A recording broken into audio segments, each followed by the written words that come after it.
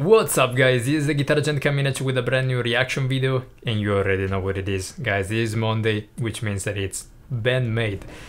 It's Mad Mondays, of course. It's our series where on every single Monday we discover a new song from the band for the channel, of course. These are not all new songs. It would be probably too much to ask these girls to release such a fantastic song every single week, even though I wouldn't be surprised given the let's say the level of productivity and the amount of musical output that some of the bands and the specific artists in this scene have been releasing, which is mind-blowing. Anyway guys, as you know, if you watched last week's reaction, the biggest request was Puzzle, but it wasn't anymore. Basically, we have a lot of requests for RINNE, which I think was because, as I mentioned, I did 2 ballads back to back, and many of you, and thanks as always for all the comments, guys, in the comment sections, suggested me to listen to this one, RINNE, as kind of the opposite when it comes to musical composition compared to the ballads. So I'm very curious. I wouldn't necessarily know which of the songs that I've been listening to so far from Band-Maid is the, let's say, the most aggressive one. Maybe it was Warning, which was the very first one that I listened from Band-Maid, just because of the drum work and some of the choices in the song, a bit more chaotic, let's say.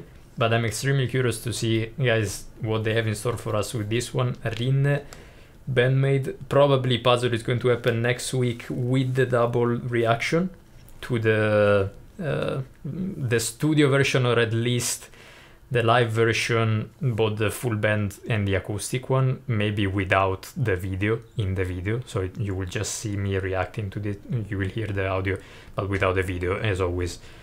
You know, guys, I try to stick to official material as much as possible, and where that's not possible, I try not to include everything, let's say, and just so that in a way I'm still respecting the artist's will, or the label's will. I don't know whose will it is, but still I try to keep that in mind as an artist myself. Anyway guys, I've been talking way too much already. Let's go. Band-Maid, RINNE, official music video.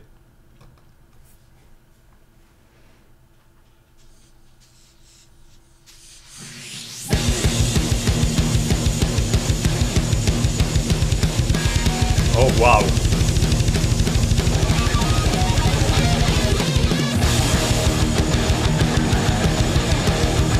Oh my god, this is thrash metal almost.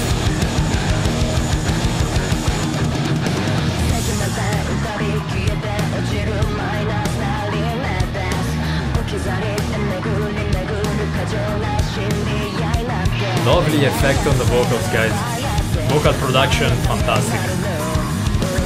Listen to that bass. Woo!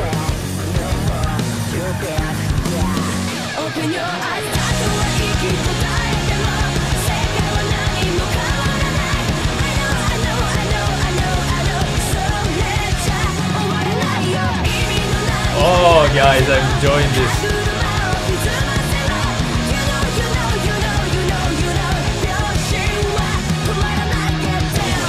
Woo! I keep on turning the volume up, guys, that's always a good sign.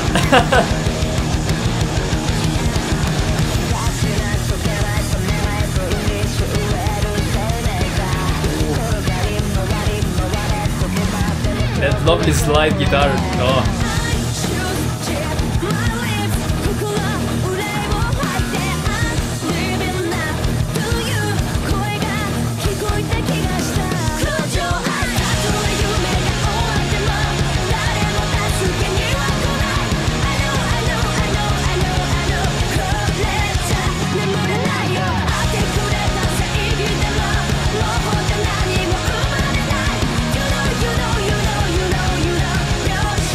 Bass is so chunky. Oh!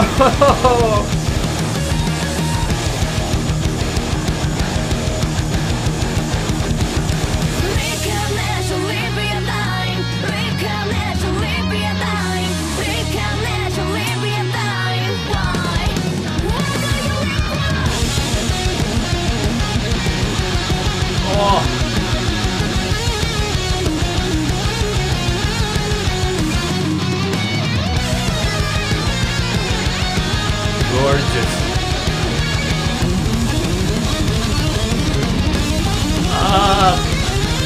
So many points to talk about already, guys. Oh my god.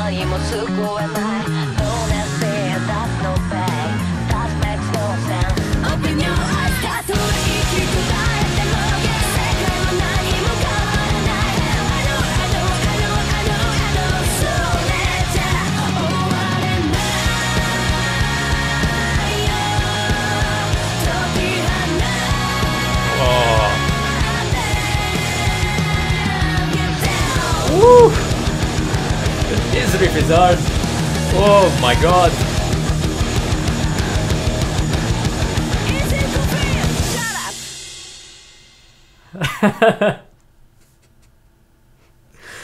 Nice. Wow. Okay. So I guess that now we have a new heaviest song from Band-Maid between the ones that I'm listening to so far, guys. This was so interesting, both on a songwriting point of view and on a production perspective. Now, I know that probably some of you guys will tell me that the live version of this, it's even better, and I do believe that, don't get me wrong, 100%. But it's nice, let's say that it's nice, first of all, as I said, I'm trying to stick into the official channel as much as possible with their official videos. But it's also very interesting when it's well produced, a song like this. I can pick up on many more things on a production standpoint. So maybe, of course, I can pick up a bit less on a performance point of view, because you see less on a video than on a live performance, of course, as it makes sense. But I do manage to see and to hear a lot more about the choices that they make in production. So, for example, when it comes to the vocal performance and vocal melody and the vocal production, as I pointed out during the reaction, there was this very interesting effect right off the bat on the vocals. So you had the main line, let's say what I'd assume she's singing on a live performance, that was lower in the mix, panned all the way to the sides, and it was almost like ethereal. It was like washed out. And then there was this overlaid, distorted vocal, like affected vocal, almost like a lo-fi effect on the vocals, which really helps pushing the melody on the mix, because it's something that usually it's not covered. Let's say those are frequencies that are not usually covered by the human voice, especially, of course, for a female singer. So that was a very interesting choice and very enjoyable. And I think that it really matched the vibe of the song right off the bat. As I said, it was almost like a thrash metal riff. You have the galloping para with the right hand, which is something that I don't think I'd seen yet in Band-Maid that I remember of, and that it's always nice. I loved it. It's like, you know, it's kind of the trademark of the speed, power, and thrash metal from the 80s. If you hear a riff that with that, like the sixth string, so the lower E string going that boom, that's kind of the trademark of that genre.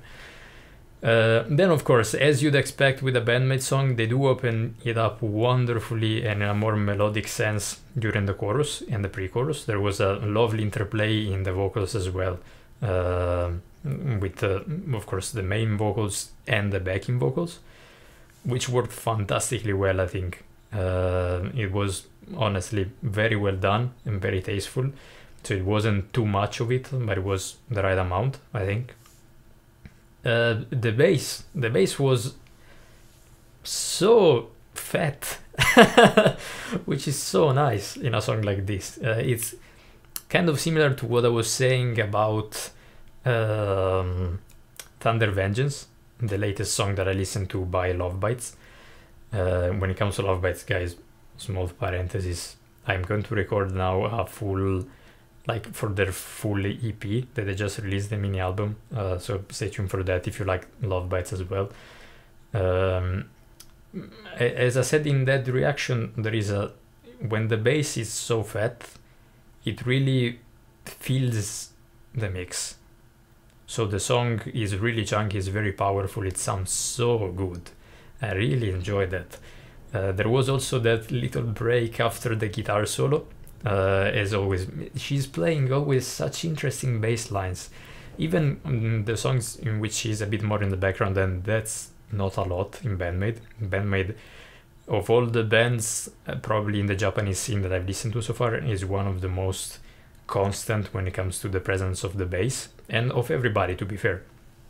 There is a very nice balance always in every song between the rhythm guitar, the lead guitar, the vocals, the drums, and the bass, so everybody has its opportunity to shine, basically, even within the same song, which is beautiful, especially as a musician. It's something that I really do appreciate a lot.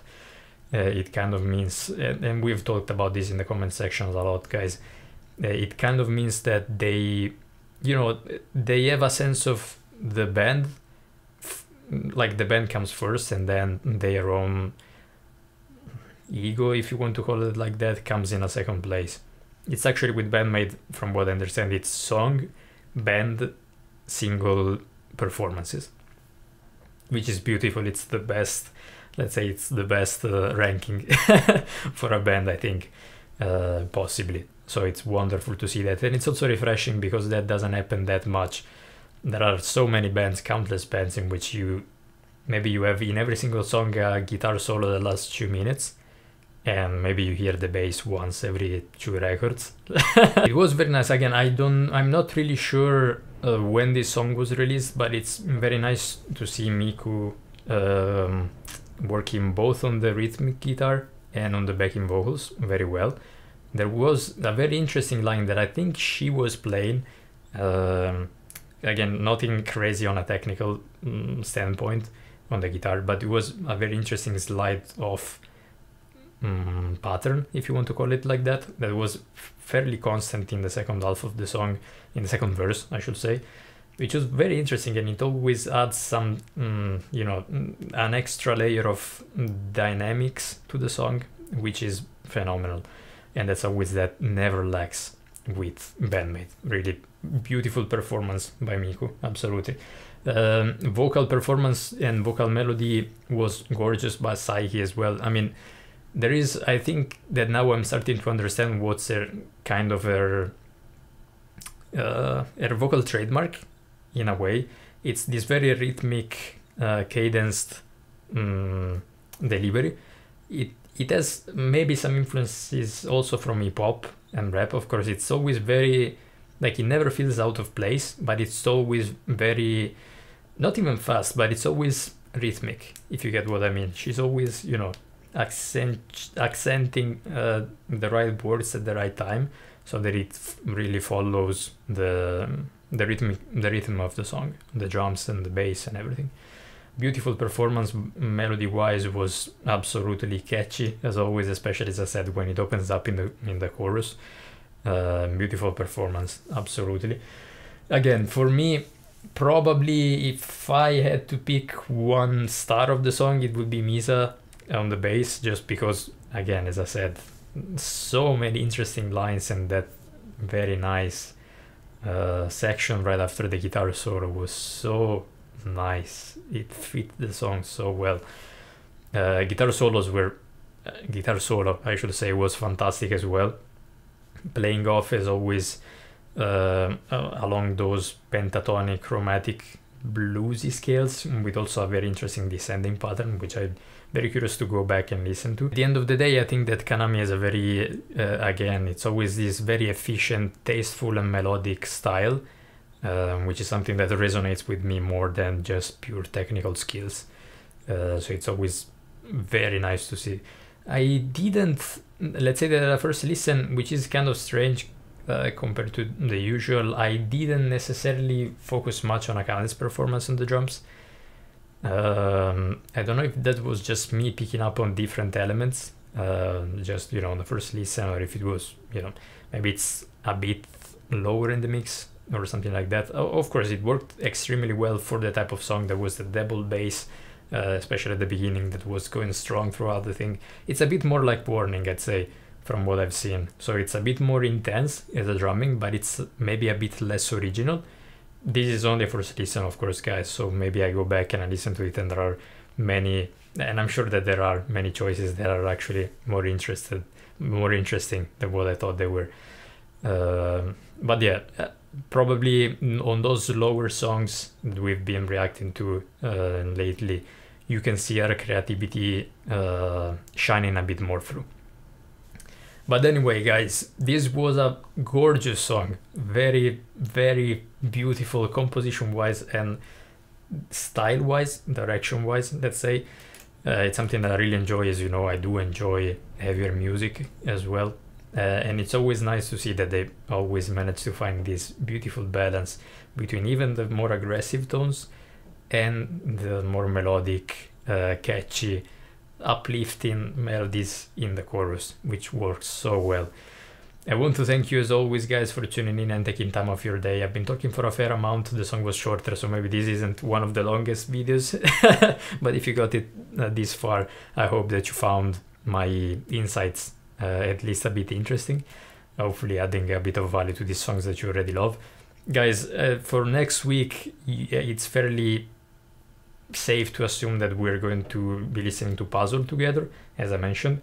Let me know, of course, though, always in the comments, if there is one song that's blowing up when it comes to, you know, recommendations and suggestions and requests. Things can change, as it happened. Like, we should have been listening to Puzzle today, but instead we ended up with RINNE, and I'm happy. I don't know if I will enjoy Puzzle even more, but this was a fantastic song. Guys, thank you so much for tuning in. If you decide to stick around and hit that subscribe button, hopefully I'll see you very soon with the next one. Thanks again, guys. I appreciate it. Have a good day. Bye.